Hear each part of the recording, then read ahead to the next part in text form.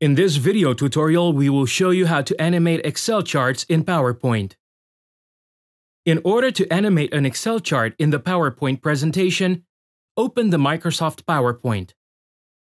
In the Slides area, right-click on the first slide and choose New Slide.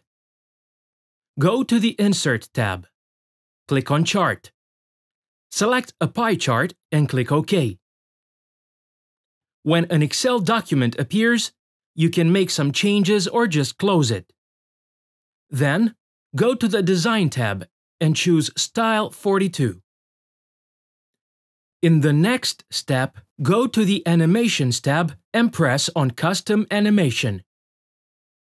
In the appeared sidebar, click Add Effect. In the pop-up window, choose Glow Shrink. Now you can separate the parts of a chart. Next, click on the play button to launch the visual effect and animate your chart.